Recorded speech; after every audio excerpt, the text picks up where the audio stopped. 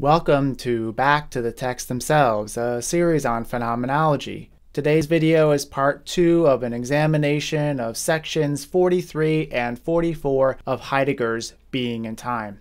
In the previous video, we considered some approaches to the problems of reality and truth prominently found in the history of philosophical thought, including the idealist philosophies of Descartes and Kant, and the classic correspondence theory of truth. However, the purpose of Heidegger's analyses are not merely to criticize, but rather to set the stage for a more constructive proposal that's connected to the preliminary analysis of Dasein given thus far in Being and Time. And so in this video, the following questions will be addressed. How does reality depend upon existence? And what does it mean for Dasein to be in the truth? Prior to asking for proof of the existence of reality, Dasein is first constituted in the mode of care. Hence, Dasein is always already joined together with the world even before asking about proofs of its existence. To ask about proof of a connection necessitates that the connection is already there, or more accurately, that there was no separation to begin with, and that it's only through an abstraction of Dasein and the things from their world that one arrives at what amounts to a manufactured problem. Reality is ontologically grounded in the being of Dasein, and that being is determined by care. This doesn't mean that the real only exists so long as Dasein exists, but that reality can only be known or unknown, comprehended or rendered incomprehensible based on Dasein, who in its care is capable of understanding the being of its being. Reality, which Heidegger distinguishes from the real, is an abstraction made possible only by a mind existing in a world that is always already directed toward that world through care. And so we return to the notion that Heidegger provided us back at the beginning of this work, though worded slightly differently this time. The substance of human being is existence. This is a callback to his earlier statement that the essence of Dasein is its existence. What this means is that rather than start from the problem of reality, that is, as substances or essences, in taking up the task of philosophy, one must begin with the more primordial problem of existence itself. For it's existence that makes reality possible and not the other way around.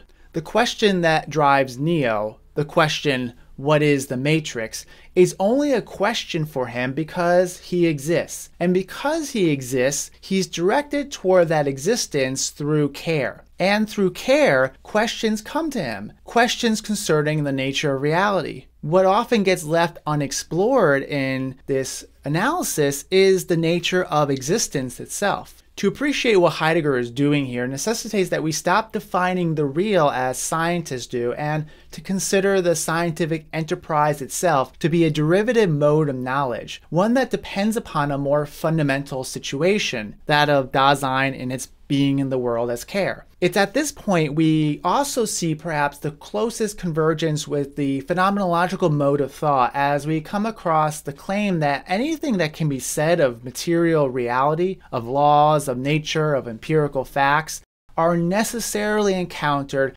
first and foremost as phenomena. In other words, these laws and facts of material reality are contingent upon the possibility of having a lived experience of these laws and facts. Without this lived experience, there would be no laws or facts to be reflected upon and used for whatever purposes we use them for. And yet, this is not to suggest that these laws and facts are themselves a matter of subjective experience, which would be to fall back into the trap of the subject-object dichotomy, this time just favoring the subjective side of the pole. Instead, Heidegger is saying that laws and facts can only be approached in and through Dasein, that is, through a being who is thrown into a world and who cares about its possibilities in that world. To clarify another matter here, this emphasis on the phenomenal dimension of Dasein is also not an attempt to reestablish a dichotomy between the appearance of things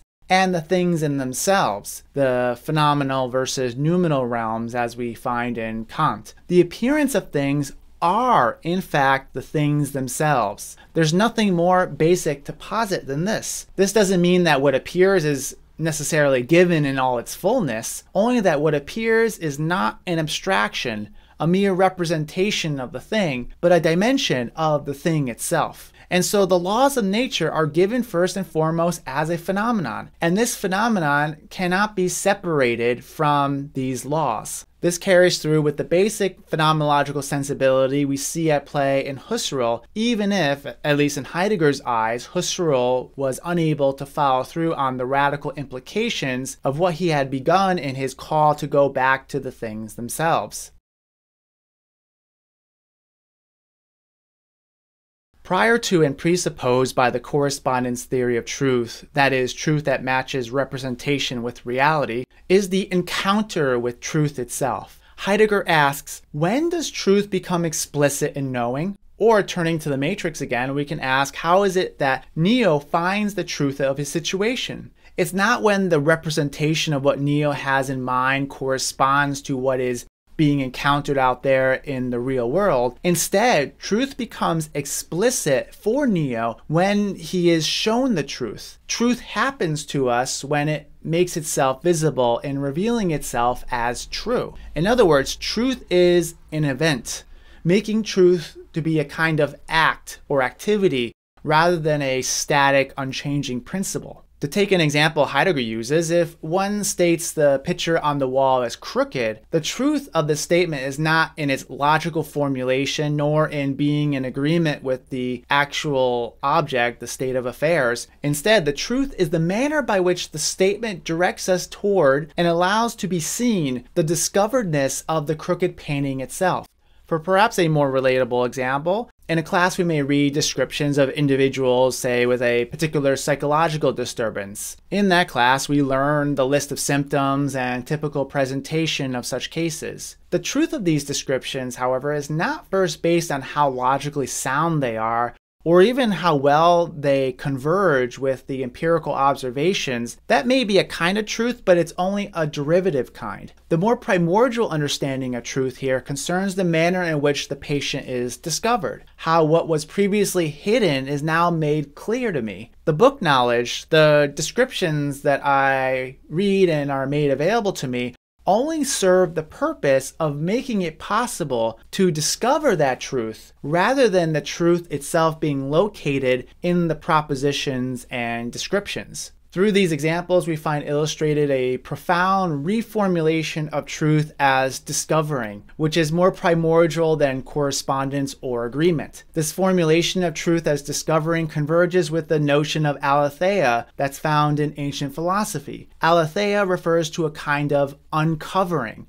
a wrenching of truth from the depths of obscurity and hiddenness. However, we're still not at the most fundamental understanding of truth here, for in discussing the discoveredness, we remain at the ontic level, even as we're shifting from a view of things as objectively present to ready to hand. An even more primordial truth is identified through this discovering and discoveredness, directing us to Dasein itself, and Dasein's way of being in the world. In taking care of things, Dasein discovers inner-worldly beings. And it's through this that Dasein is found to always already take care of things in such a way that discovers them. And so discovering reveals the disclosedness of Dasein itself. And as such, Heidegger claims, Dasein is in the truth. So what does this mean, and what exactly is disclosed of Dasein here? First is disclosed the totality of what has become explicit by care,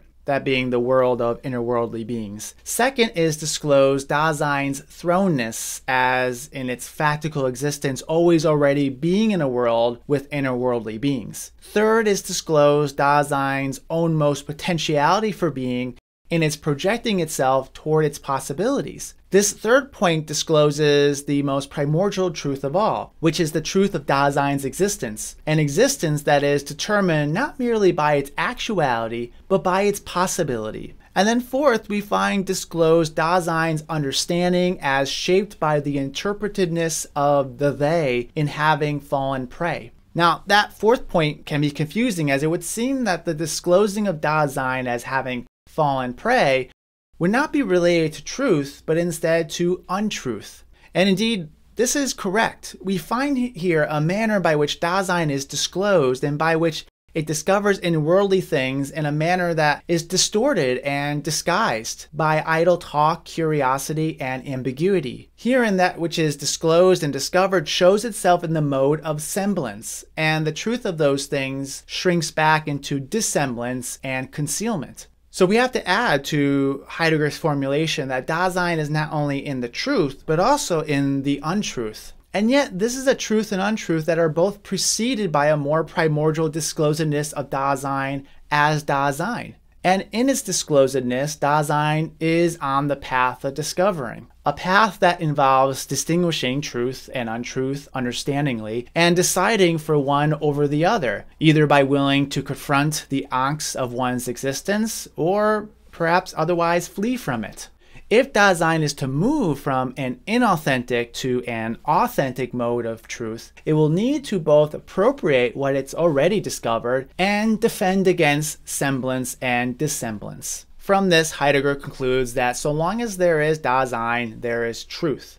Dasein is the one who discovers beings in their self-disclosing revelations. However, we must understand this statement in the same manner as we understood Heidegger's other claim that reality is grounded in Dasein. Heidegger neither places truth as some subjective determination nor as a matter of something eternal and unchanging. He's not positing any notion of eternal truths, for such truths are only possible if Dasein is eternal, and philosophically, there's no basis to grant such status to Dasein. As such, all truth is relative. But this doesn't mean that truth is subjective in the sense of being left to the arbitrary discretion of Dasein, for it is also truth that makes Dasein ontologically possible, if we define truth as disclosing and discovering. So truth and being are equiprimordial rather than truth being dependent upon being or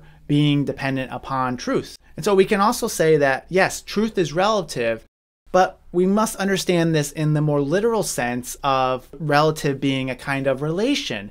And in this case, that truth is a relation between truth and being.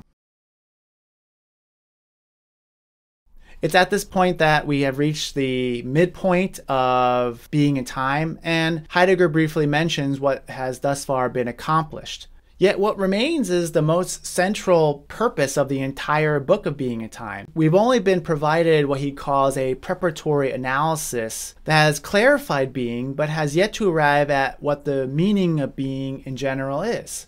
And that will be addressed more so in part 2, where we take up the concept of time, or more accurately, temporality, which, perhaps surprisingly to those not familiar with Heidegger, will actually bring us into contact with the notion of being toward death.